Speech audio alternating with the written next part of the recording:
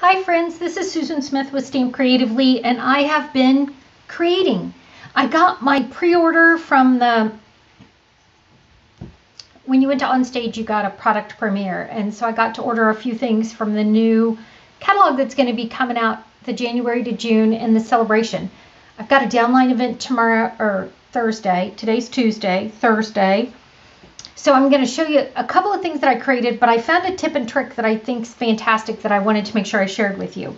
So this is with the new celebration paper and one of the celebration stamp sets. It had some balloons, so I added our balloon punch and then my fabulous favorite mesh ribbon that I can't show after December, but I still love it, so I put it on there. This is the new note cards along with a dandelion set. But I stamped directly on the card and then added that pretty dandelion. So those are two things, but this is the third thing I wanted to show you, and this is what's fantastic.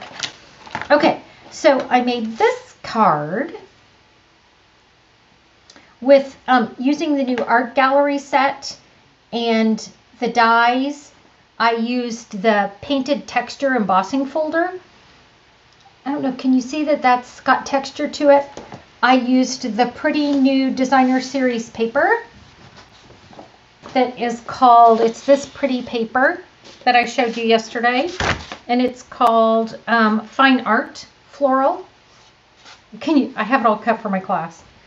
So, but this is what I want to show you that I thought was super, super fantastic. All right, so this is the new mini messages, okay? And this mini messages comes like this, and you see all of these fantastic words. Well, then it comes with a die that goes over all those fantastic words. So I want to show you how it all worked and then give you my tip. So I decided to use it with my Stamparatus.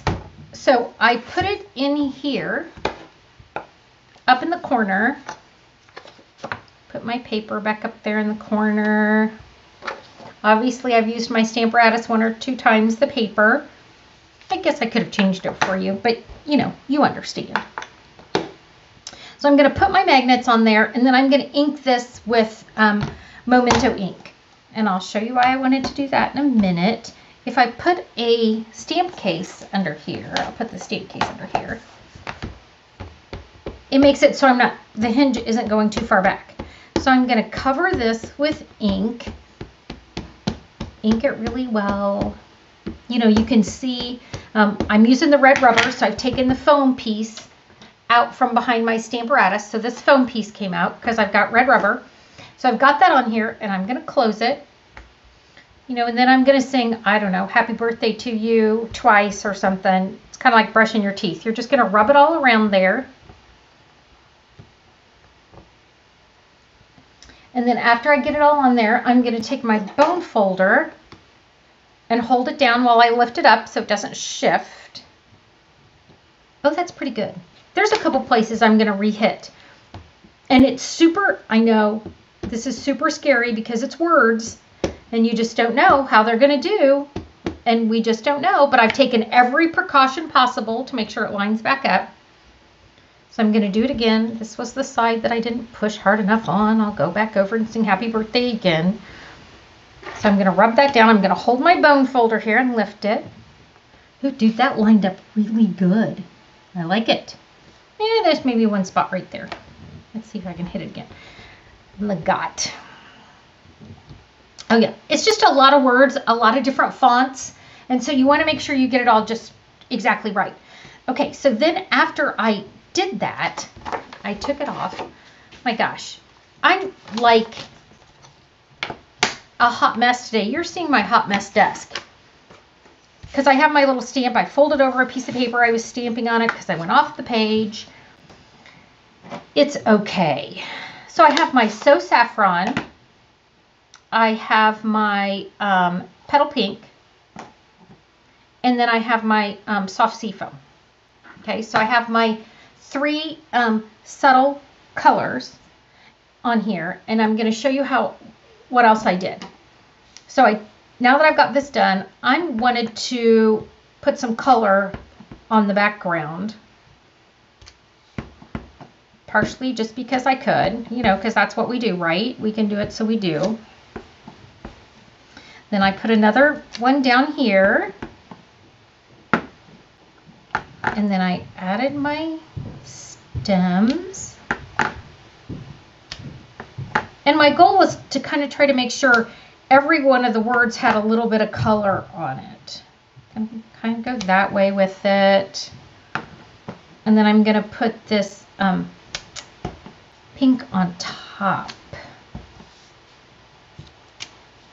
And I picked these colors. I didn't just randomly pick. I picked them because they matched my paper. I'm going to do this down here. Oh, I'm going to do this. This has stamp off on it from a class that I did because I wanted them to stamp off, and it's just a block that I used. So I write on these with a Sharpie when I want them to stamp off and I'm having a class. And if I took the time, it just comes off. So I just wipe it back off. I let it sit there for a minute. It'll come off real easily. So I'll go back and show you that in just a second. Okay, so I've done that. And then I'm going to cut these two out with the dies that come with the set. I've thrown them in my tub. I don't know how you guys are, but when I create a project, I put it in a container. So they're in my container. But I cut these two out. And that's how I got this flower. And then this is all flicked too. I flicked it with my Stampin' Write markers. Like if you do this. All right, I'm sorry, I didn't do it with my markers. I did it with my blends. Sometimes I do it with markers. But that's how I get those little flicks on there. I'm going to show you a little bit closer. So I added the other colors from the paper. I did a poppy and then I did the blackberry. So I went ahead and put those colors on. But what I want to show you about this. So when I laid this die over the top, you know how you always spend a bunch of time trying to line it up? Stampin' Up, because they're so good at what they do, gave us guides. These little guys, there's hearts and stars. So if you line up the hearts and stars, all the words line up. Woohoo! And then I just ran it through. And after I ran it through, look. I mean, this is a word party. It's got some great sentiments in it.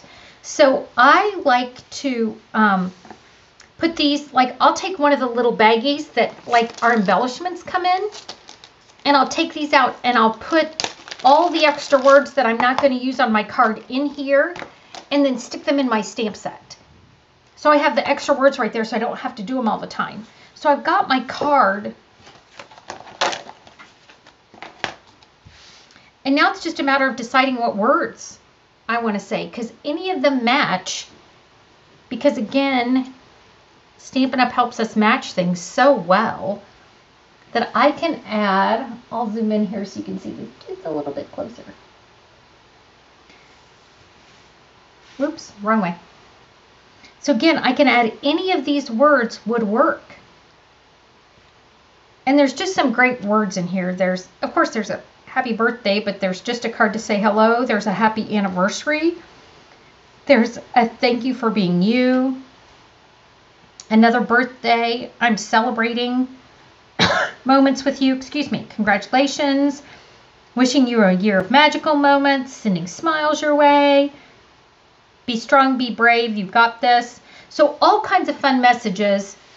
All here from one stamp, one die. Create a pretty floral background, and there you go. All right, friends. Thank you. I'll take a picture of this. Have a great day. I'll see you again soon.